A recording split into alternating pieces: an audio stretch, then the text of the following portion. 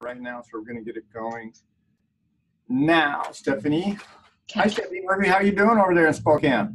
Doing well. How are you? I am doing well. So there's a pretty cool spawn here, guys. Steffani's my daughter this time. She's a real estate agent with 4 Degrees North in Spokane, Washington, and she's very enthusiastic about Spokane. She talks to me about it a lot because she believes the market is really great. And today we're going to talk to her about why. Now, she's got a pretty in-depth background, I will tell you. Steffani's worked with a lender or two in her background, so she knows financing and all of that. And she's been a real estate agent for how long now, Steffani? 2.5 years. 2.5 years. And I've done a few deals with her and her clients, and I know she knows what she's talking about. So, Steph, why don't you tell us a little bit about Spokane and why you're so excited about it? Okay, so thank you everyone for joining. I appreciate it, first of all. And so for me, a little bit about me is I actually was a lender also before I became a real estate agent. So I have that knowledge as well, my background, which is super helpful. But what I love so much about the possibilities of investing in Spokane is because it's a large city on the eastern side of Washington that allows you to be able to purchase at a really good price point that makes it definitely more possible and advantageous to maximize the amount of return on investment that you'll get. And how we do that is because obviously prices over here are not as high as some of the other large cities within Washington. And what we have found too is the growth that's happening in Spokane also really helps to play into that, just simply because people are finding out that Spokane is quite the little gem of a city and want to live here. And so actually, interestingly enough, there's over 42% of the population actually rents versus owns in Spokane. So that's really good for you investors if you're looking to expand your portfolio. So, Steffani, what does that mean for vacancy rates over in Spokane right now with rental properties? Do you know? It's actually less than 1%. Really? Surprisingly. Yeah. Wow. Waiting list of renters. Yes. Yeah. Actually, a lot of places do have a waiting list. So and that can be multifamily, that can be individual houses, that's apartments. There's just a lot of people that are interested in renting versus buying, or they're trying to rent until they can buy. So there's a lot of different scenarios. One of the bigger things too that I think drives such a higher number of renters versus home owners here is because of what draws people to Spokane. We have a lot of different universities that are either in Spokane or in the surrounding cities. So a lot of people are coming here to go to school and then end up staying here, which is, what we find a lot too. So there's a lot of different things that cause people to want to rent in Spokane. Well, I know the lifestyle of Spokane, because guys, I've lived there a couple of years ago, many years ago, and go back there quite occasionally, obviously, because we have family there. And I know the lifestyle there is very attractive to a lot of different kinds of people, isn't it? Yes, very much so. The cost of living over here is, a lot less than what it would be if you're to be living in Seattle or Everett, Marysville, any of those surrounding areas.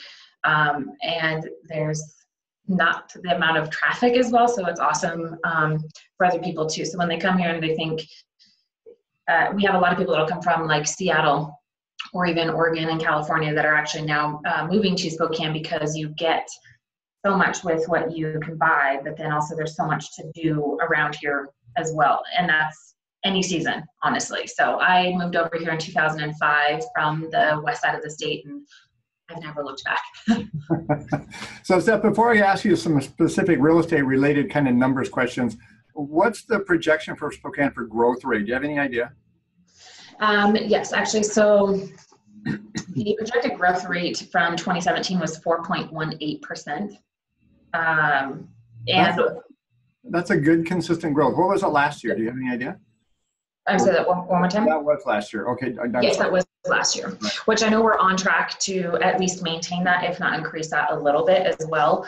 And as far as like the population too, so Spokane County itself encompasses a lot of different cities that are small within that. So like Spokane City itself has like 202,000 for the population, whereas Spokane County in its entirety has 506,000 as Okay. of 2017 reported numbers. So there's also a lot of little cities or little towns that are close by that play into those numbers as well.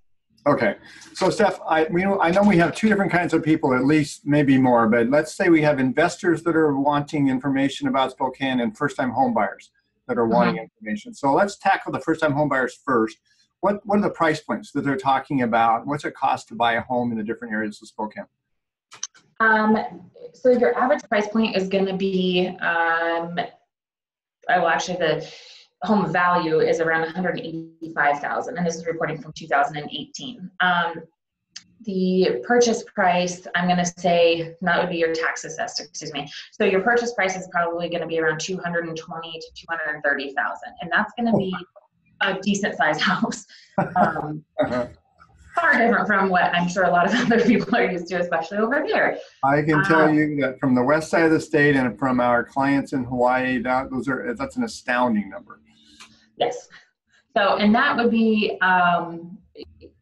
for a very comfortable house, honestly. So 250,000, if somebody were to come over here, you would be, in at least probably a 2,000 square foot home on a quarter-acre lot in good condition. So it's definitely makes it great for somebody who's looking to come and buy their first house and be established. And that's just obviously, what I would say the average is. You can still find so many houses in Spokane or even in some of the surrounding areas for under that 200,000 price point. And in fact, I'm going to have a listing going live next week that'll be 195. There's lots of updates and stuff that have been done to that house. So that's amazing. So speak to the fact that now we're used to commuting over in the Seattle area a long ways so that we can get a cheaper house. So what's the commute look like in Spokane to go outside and get the little more acreage, a little less price, and how long does it take to get to wherever? So I myself am one of those people that I like to have my space. And so looking at a house that, is a decent sized house for a growing family, and then also to have some property, it's going to take me about 30 minutes to get to downtown, the heart of Spokane. And that's with traffic. So in the morning, it's like 20 minutes maybe. Oh, it's getting envious, Steph, and I'm telling you, we're starting to like it. Yeah. All right, so I'm an investor. I'm interested in Spokane potentially because you have a 1% vacancy rate. Is that what I heard? My goodness. Yes. What's a purchase price of a typical rental home? I suppose it's probably the same. What are the rents going for now? What kind of factors do you look at when you're talking to investors about rental properties? So that also definitely makes it much better for an investor who's looking to invest here because there's such a wide range of a variety of what you can get. And also on top of that, your competition is not as high as what it would be, like say in Seattle or even in Hawaii. So I've had investors literally pick up properties anywhere from 70,000, and then they buy, renovate, and then they were going to sell, but then they hold it because they can retain all of the money that they just put into it from their rent. So one of my investors, he just bought this spring, it's a triplex, and he ended up having the two front units. He renovated those, and they're 2-bedroom, 1-bathroom. I want to say 850 square feet, and those are renting out at $850 a month. They pay all of their utilities and stuff as well. The purchase price for that particular triplex, I want to say, was $195 is what his purchase price was. So your return on investment for those are really good. So he bought a $195,000 3-unit property, and he's getting $2,500 in excess of $2,500 a month rent on the 3 units. He could be, yes, except for he's a really nice investor who didn't kick out one of his renters, so he's getting it at a screaming deal of $600 a month. So that's way below the market rent, which we tend to find, actually in most of the deals that I have for my investors, if it's not vacant and they are currently occupied, there's a large room to increase to bring it up to the current market rent. And I would say your average rental income is anywhere from $900 to $1,200 a month. It's probably going to be that average. And that's going to be a pretty standard 2-bedroom, 1-bathroom, maybe 2 bathrooms type of a unit. Now, Stephanie, did you mention just a little bit ago that there was like $70,000 purchase price property? Yeah. Yep. Really? Yeah. So, and I mean, what are they like? Talk to us about those. So that one, it depends on, how involved you want to be. So either you can subcontract these, houses out and have the work be done, or you can take the time and come over here and do it yourself. That's what he chose to do. With that one, it was simply just going in and, doing an update of the kitchen and an update of the bathroom and, painting and putting in, carpet. And he painted the exterior, didn't need updating for electrical or plumbing or anything like that. So it's pretty cosmetic rehabbing that we're doing. That I believe at the end of it, he was only into it $25,000 for the end of his. So 75 plus 25, so he's into it for $100,000. What kind of rent on that one?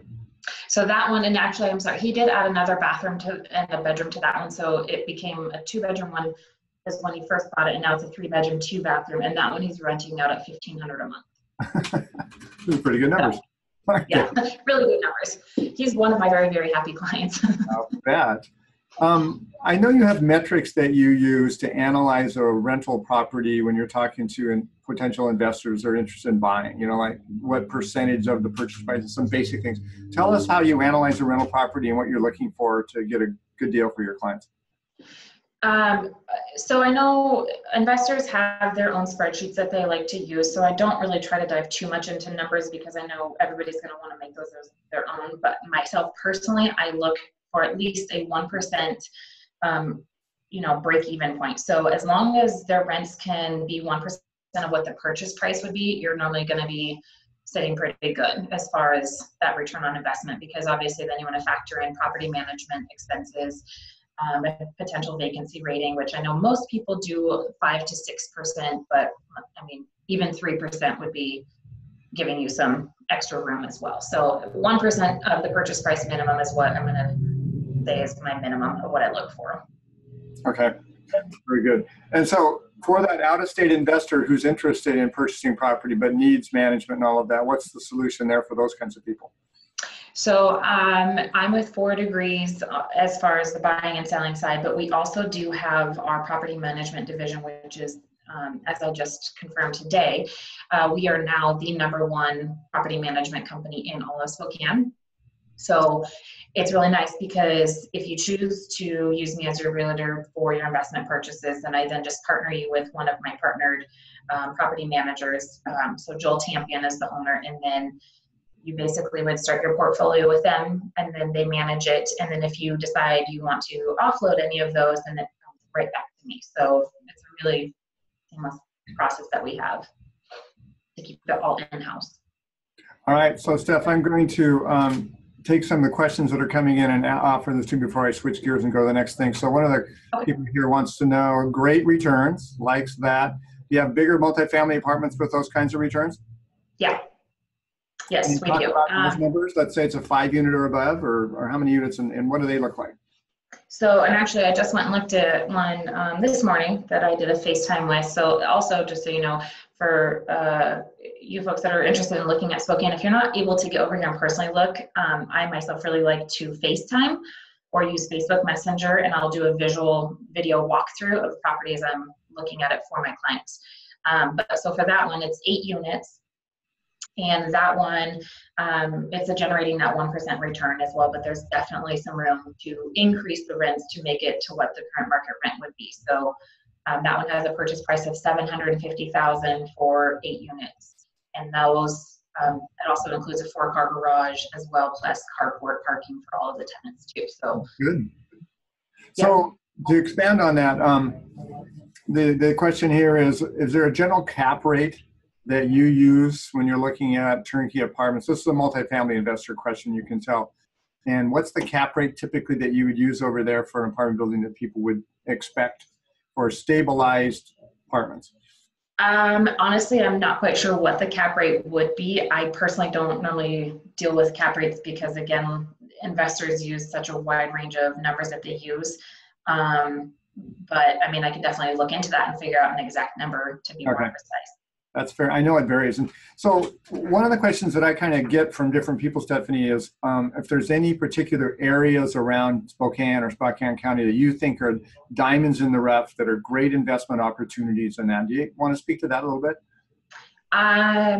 honestly, I would say all of Spokane is going to be that diamond in the rough, because there's so much that's going on in Spokane as far as growth wise. So Kendall Yards is probably the biggest and newest fad of them all, which would be like, it's just a little bit north of the river, in the heart of downtown Spokane. And it used to be a part of town that, you know, wasn't as clean or as nice. And the way that they have just completely taken over it, it's amazing. So it now has some really great restaurants and stores, different retail fronts. They do the farmers market in the summer every Wednesday, and it's a place that people love to come and gather in now. And they also did a lot of development as far as like condos and houses that are right there on the bluff of the river. And some of those condos are going for anywhere from $350,000 to $600,000 plus. Wow. Okay. And it's a part of town that, like, before you could pick up lots and houses. In fact, I actually sold one for $60,000. So, and now it's, you know, if you would have bought and hold, then you would definitely be sitting on a little piece of change. So. All right. So you've got somebody's ear, because they would like you to repeat the name of the neighborhood you just talked about there, Steffani. What was the name of that? Kendall Yards. How do you spell that? Kendal, and then Yards is just YARDS. And then for the benefit of the people that don't know Spokane, where's that located in regards to the downtown area exactly? So it's, I mean, if you were to take any of the downtown exits, you're going to be, it's like 5 minutes north of like the heart of downtown. So Division is that main line that divides your east and your west, and then Sprague is what divides your north and your south starting point. So you're maybe 15 blocks north of Sprague. So very close. So very close. It's all within walking distance. So if you wanted to walk then over to the Riverfront Park Mall, or even Riverfront Park itself, it's like 5 to 10 minutes walking distance. Good. And I know from having lived over there, the downtown area is kind of revitalized now, isn't it? Yes, it is. There's all sorts of cool things. So they actually, even downtown and Riverfront Park itself, have gone through and kind of revamped that as well. They have a new ice ribbon that they just got done building last winter. So now in the wintertime, they have a ribbon that is just generated for outdoor ice skating. So then that way, if you have the runners, they can now ice skate on there too. And then in the summertime, it's open for roller skating. They have there's all sorts of different things to do down there. There's the carousel, the Loop Carousel. We do pig out in the park. We also have Hoop Fest, which is the world's largest 3-on-3 basketball tournament that we host in Spokane every summer. So there's a lot of fun stuff that happens in Spokane. I've heard that. A few more questions coming in here, Steffani. So what's the rent growth expected to be over the next 5 years? What's the projections there? The rental growth, meaning growth for rental properties and the rent and need for rental properties. Like, are there? That's kind of tied to the growth rate of Spokane. Do you have any idea what that's happening over the next? Well, like I said, the growth rate for Spokane itself is on that trend of that 4.8%, or I guess it's 4.18%. So your need and desirability for rentals, I assume, is going to follow and maintain that. It's just continuing to grow. And especially having the different universities, and then now we also have the medical schools that are also in the heart of downtown too, that is helping to add to all of the desires for rents, because you have a lot of college students that are here. They end up staying here and interning, over the summer, and then, eventually they'll, buy a house, but you're always going to be turning because of, students and stuff coming in. So I would assume that our rentals are going to still hold that 40% of what the housing market is over here. So about, like I said, 50% of them are actually occupied by owner occupied, and then 42% of that is rental. Okay, got it. There's someone who wants to know about particular areas that might be really good for growing families, Steffani. Any particular areas you'd recommend for that? Family orient? Yes, but I will say it's definitely more so based off of each family and what their interests are. And I absolutely could guide them. I really like to get to know my clients, whether it's an investor or even a single family purchase, to know what their interests are. And then I can kind of help guide them to where there's going to be stuff that's around them that fits that. I myself have lived pretty much in all over Spokane, so I know all of the areas really, really well. So I might have more of a biased opinion as to what's my favorite, but so if you are, the school districts obviously are a big driver of that. Meade School District is one of the best school districts in all of Spokane. Actually, it is the best, but also through the state of Washington, it's also recognized and known as well. And that's going to be up in the north part of Spokane. So that 30-minute commute to downtown Spokane. Okay. Well, what about compare the other school districts while we're on that for the family people? Are they all good, or just kind of some better than others, or what? I mean, honestly, all of Spokane has pretty good school districts, honestly. So you have out in the Valley, Central Valley School District, and then on the South Hill, it's considered District 81. Honestly, there's not really a bad school in Spokane County. It's just some are preferred over the others. And then as far as preference goes, it's simply just because of what other, electives they have, or the sports programs, convenience of, schools and stadiums and all that. But again, all of that is growing in all aspects of Spokane. So Liberty Lake, which is right on the bordering line of like Post Falls, Idaho, they are building a high school and a middle school out there because of the growth. On the north side, they're creating another middle school because of the growth. We need, a third middle school on the north side. So there's growth happening in all of Spokane. That's good. So I want to switch to the neighborhood, the connection you have with Idaho. But before I go there, I want to ask about the rental increase. One of our more sophisticated attendees here wants to know, let's say you had $1,000 rent right now. Would you be able to anticipate and tell them what that would grow like over the next 5 years? Is it 4% for that $1,000 per year, or are the growth rates going to cause a higher amount of rental increase, or do you have any idea?